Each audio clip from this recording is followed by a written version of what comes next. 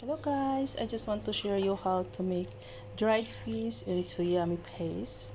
And this recipe is good for spicy lover, not for sweet lover, charing. So I have here garlic, onion, uh, dried chili and green chili and dried fish of course.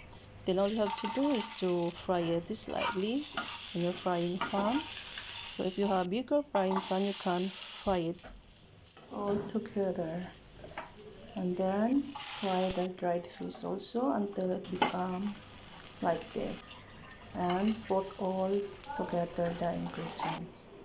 Then here I have grinder. This is mano mano and then grind everything until it turned to paste.